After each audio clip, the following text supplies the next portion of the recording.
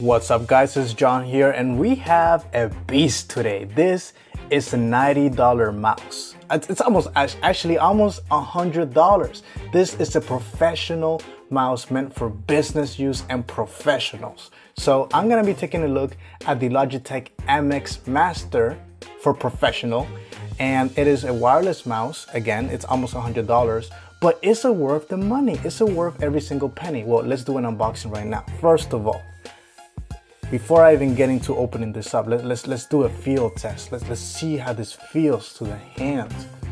Whoa, I noticed something. So on the outside you have a smooth feel, but as you go into the center, it becomes tougher to move around. So this actually is a nice texture feel because it almost feels like you're holding the mouse before you even open the box. So that's pretty damn amazing that they included that little neat feature. So I really dig that. Now let's flip this like a page and see what's in the front page. Oh, in the front page you have the MX Master.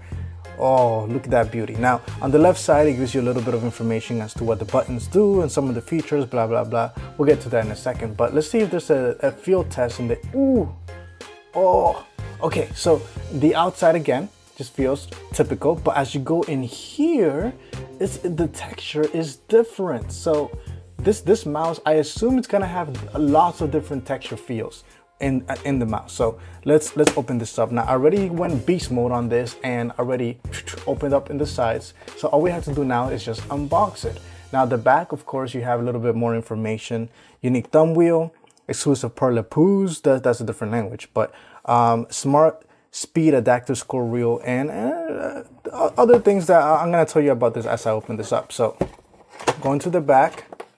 All right, now let's face this down and just slide this out. Oh, okay. For the back, there's a few things that you see in the back. First of all, you have the cable. This is gonna recharge the mouse. You can have it plugged in if you want. Obviously, why would you want to do that? It's a wireless mouse, and it has a strong battery. This can go up for days. But anyways, this is the rechargeable cable. Over here, you have an instruction manual. Nobody reads that, okay? If you're a beast like me, guys, you don't need to read the instruction manuals. It's a mouse. Come on, it's a lot of common sense here. Now, here is the mouse itself. Let's open the top. Ooh, look at that beast. Now, field test. Let's take this out of the box. Oh, what is this sorcery? This is what I'm talking about, man. This mouse has a nice heft to it. I mean, the heft is just, it feels right in the hand. Like, this isn't too heavy, it's not too light. You really feel like you're holding an expensive piece of equipment, and all the different feels that I'm getting out of this. Now, before I continue into the mouse, let's see what's in here. You got a dongle. They still make these. It's options. I mean, this most likely you're gonna do Bluetooth. You're gonna pair it that way. But just in case it's a problem, or maybe you have too much interference from the computer, from the Wi-Fi, whatever it is, this is definitely gonna be useful as an alternative option. But for the most part, Bluetooth should work right out of the box for most people. Now, take a look at that.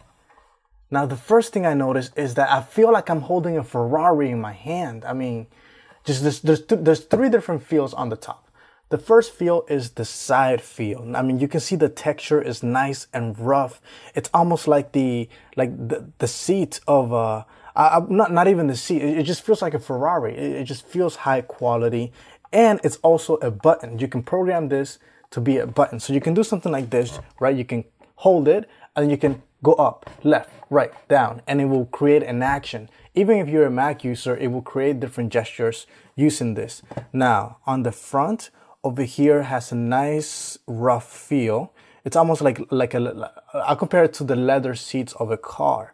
But then once you go here, okay, this has a really nice feel. Now, so this will be the luxury steering wheel of a car. Now, this will be the leather seats, and this just will be everything else. It's nice and smooth and nice clicks. It has a nice clicking feel. That's good. All right, that's good. Now over here you have two things. One, you have a mode switch. If you want to go from one mode to the other, boom, boom, boom, boom, boom, done. You go from from program 1, program 2, so you can customize through the software different programs and different keys and how this kind of react to different interactions. So this is definitely useful for that right off the spot. Now over here, the center wheel, if you go slowly, you can feel da, da, da, da, da, nice and responsive. But you can also just spin it and it will go free. Now right now out of the box, it stops really quickly, but through the computer and the software, you can program it so that if you scroll this, it just keeps on going. It goes and goes and goes and goes and goes and goes and goes. So you can definitely do that.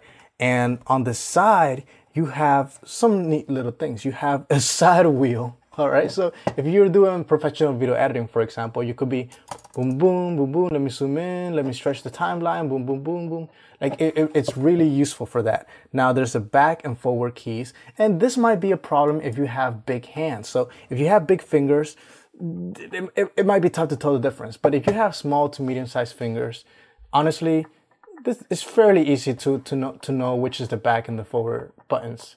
All right, so not too bad. Although, like I said, if you have big hands, this might be a problem. Now, over here is where you would charge it with the cable. All right, boom, boom, connect it, plug it in, put it in the hole. And now you have a rechargeable.